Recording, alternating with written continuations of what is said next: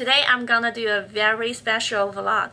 I'm gonna speak English through the whole vlog.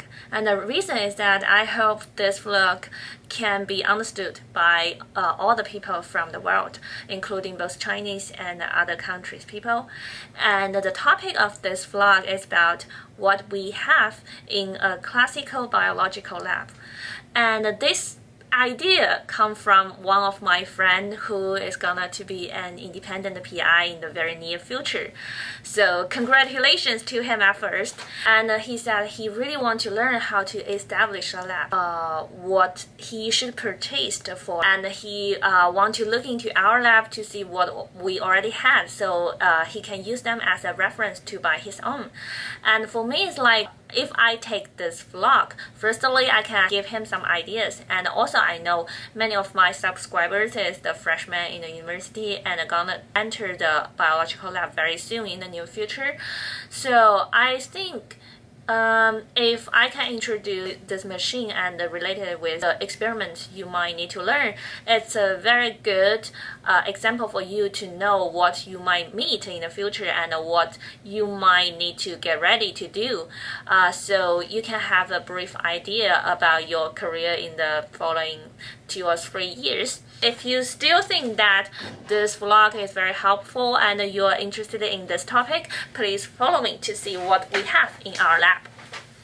So generally, the biological lab will including 2 parts. First part is about molecule experiment, such as the PCR, qPCR, ELISA, Western blot, and so on. And the other part is about the cell culture. So generally, we will perform that part in the culture hood. And I would like to introduce the molecular part at first. And the first machine that is critical and necessary is the PCR machine. Okay, so this is the machine, the PCR machine we have in our lab. This machine generally they are used for the PCR to amplify the DNA and establish the cDNA library. One is very user friendly. I will set several for like do the RT-qPCR, and here is the one for denature the protein or the Western blot, and just like go randomly into one.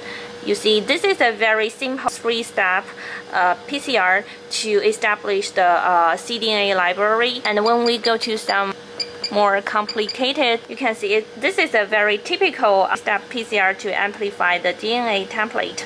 We can go to each step to change the condition we want to set. When you want to change the cycle, you can change here, and this is the temperature and the time. Most part of the machine I really like is that they have 2 separate blocks.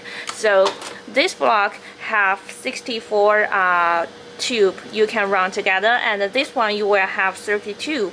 They can run at the same time with different conditions. For example, if you have a primer and you want to try the best linear temperature, then you can set 2 different linear temperature under different progress, and when you run it, you will know which one is the better linear temperature for you to amplify the DNA. And here is the bench we generally have.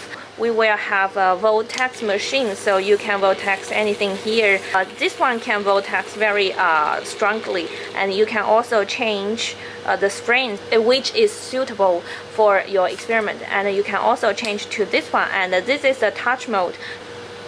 So when you touch it, it will voltex, but when you leave it, it will stop. And this is a permanent one, so whatever you touch it, it will keep voltexing.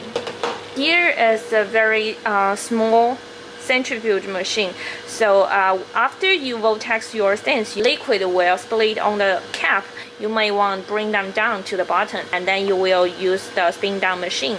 When you put 2 tubes in the same weight and put in the opposite side and cap the machine, and then they will centrifuge automatically. And after that, you will see the liquid just flow to the bottom. If you have some small qPCR tubes, and then you can change this into this one, and then you can fit your qPCR tube. And you can put here, and then also centrifuge them. Here are 2 different machines to weight the molecules, and This one is the rough one that can put many big tube and also the container on it and the weight. And this one is a very precise one. Okay, so when we turn on it, we need to wait. Yeah, and you can see they're very precise, and you can use your hand to control the open and off. And when you put something in it, and then you just close it and wait the weight to be stable. And after stable it, you can read the weight. So it's a very accurate one because it won't be affected by the environment. At least they will decrease the effect as much as possible. And then you use your hand to control the open and the close of the machine. Yeah. Okay.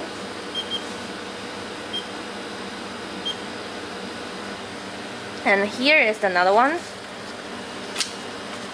We use them to heat like the egg roast gel, and also to prepare the BSA for the Western blot. And they have two functions. One is about the heating function, and the other one is about the stir function. So this one is like when you put beads onto it, and they can stir and mix the liquid and the powder very well. And this one is like a heating function, and you can adjust the temperature to different levels, and then they can heat the water or the liquid to a very high temperature, so the powder can be melted in the water very well. And here is our nano drop. So we use this one to see the quality and also the concentration of the DNA and the RNA.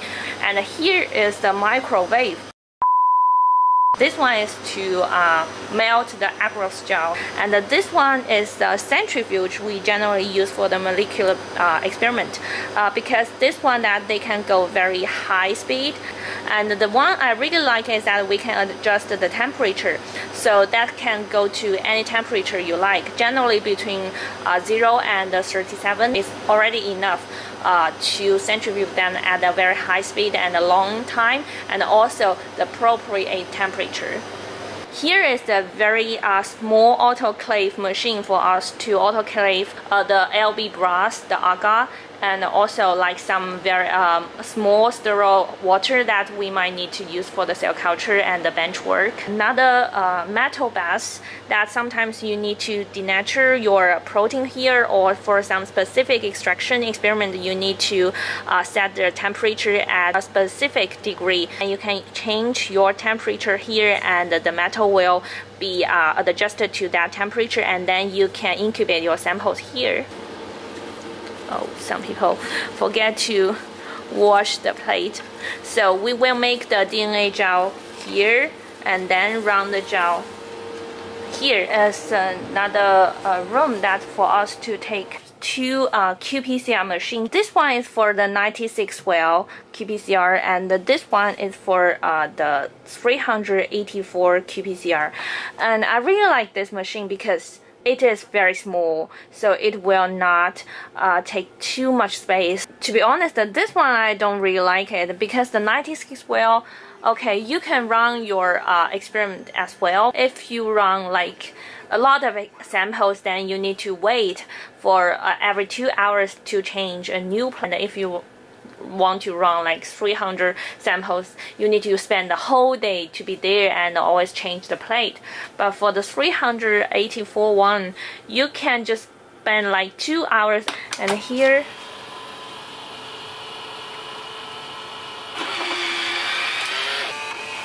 put your plate here and just make sure that the A1 is point to left top angle, so then when you edit your plate, you will not revert the whole plate. And then you can close the lid.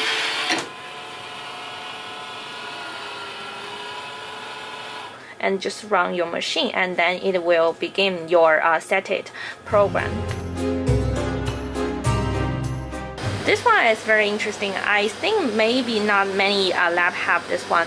So this one is a reader that you can read your plate on the machine, for example. So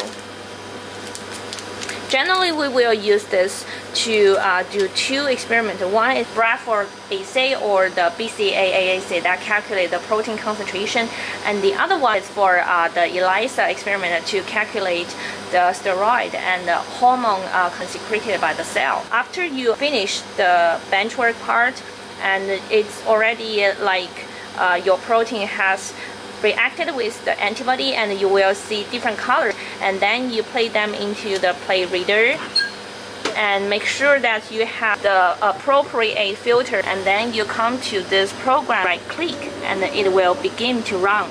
Can you hear the sound? It's like the machine already begin to run.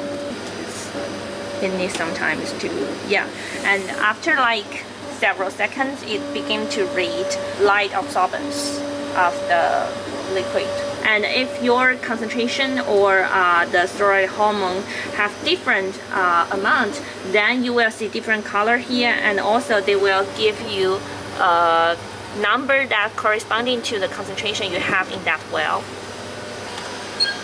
And here is three fridge with different store condition. Fridge that can generally store the condition -20 centigrade. And this one is a deep freezer that can store the samples at -80. And this one is a general fridge that can store the things at 40 degrees. If we want to incubate transfer system at 40 degree temperature, we will put them into the freezer so they can keep or transfer in a very low temperature. And here also, if we want to incubate primary antibody at the 40 degree, we will incubate our membrane with the primary antibody in a black box and put them into the 40 degree fridge. After we finish all the gel work, we will go to this machine, photograph system. So when you put your gel or membrane here, that can be viewed under different wavelengths. For example, this is a very typical Western blot, and you think it's very nice. And then after you detect the signal, you just crop the part you really like, okay, and then you crop it. It will be magnified and in the size you like, and then you can change contrast and to see any signal you think you want to see, and then you just click print, and then this machine will give you a perfect image. See here. And it will show the date and also the exposed time, and then you just paste this one onto your notebook, and you have a perfect note for your today's experiment. We need to go to the cell culture room, and before that I want to introduce another container for the liquid nitrogen, and we froze all the cell here, and this cell is still alive. Like, we know that some people will freeze their sperm and eggs in the liquid nitrogen, and when they want to have a baby, they will take that out and then fertilize them and make an embryo. And this is the container that we can freeze any cell we like, including the egg and the sperm. And here is the culture room. We do the cell culture. So of course we will have the incubator for cells. Now we have like 3 different culture conditions under different temperature and the carbon oxide condition. And this is the one I want to introduce, is the microscope. Okay, so for example, we want to observe the cell, and we will go into this program, and then we can observe our cell under the microscope. So for the traditional microscope, they have a connection things here, and then you can open that cap and connect your camera here and use that camera to take picture for the cells. But now they connect the machine to the pad. Yeah, this is iPad Pro, and then you can just take picture here and enlarge the one to the size you like, and also change the focus. And you can also change like the magnification here by changing the lens, change the contrast, brightness, and you can also choose with color or colorless mode. And after that, you can take a picture, and then you will see your cell. See, it's a very nice picture. And then you can also add calibration bar here, and then it's a very nice record of the image that you can connect the USB to the machine and transfer this data to the USB and then transfer to your computer. So you can record your cell every day and have a nice observation about morphological change of the cell along the whole experiment. So this microscope can also observe the fluorescent signal. When you turn off the light, you can just observe your cell image here. Here is a real signal from the microscope, and you can change the color of the signal into like red. They will also take the phase contrast image of the cell at the same time and then overlap in the machine, and then you will see which part of the cell has been transfected with the virus or plasmid successfully, and then you can pick up the positive colony and subculture it. And except for like the M-cherry, we can also observe the GFP signal because they have like two filters that for different wavelengths. And for stem cell culture, we have another very specific one, is this microscope. So this microscope can only see the phase contrast image, but the nice thing is that we can put them into the hood. So when we want to like pick some colony in the culture plate, then we can open the cap and use the tip into the well to pick up the positive colony. It's very useful for the stem cell culture because we always need to remove the differentiated colony and just keep the real stem cell and pass them to the next passage. This microscope just helps us to do all our work under a sterile environment. Oh, so this is most of the machines we frequently used in our lab, and I know there are several machines that we haven't introduced yet. For example, the confocal and the flow cytometry machine. But I think most of the university will put them into the core facility because they're very expensive, and they can hire the professional technician to run those machines for each lab. So if you are interested in those machines, you can consult your university core facility to see which machine you might be able to use. If you have any recommendation or the experiments you want to share with me, it's warmly welcome for you to message me or leave your idea under the video. Thank you for watching. See you at next vlog. Bye!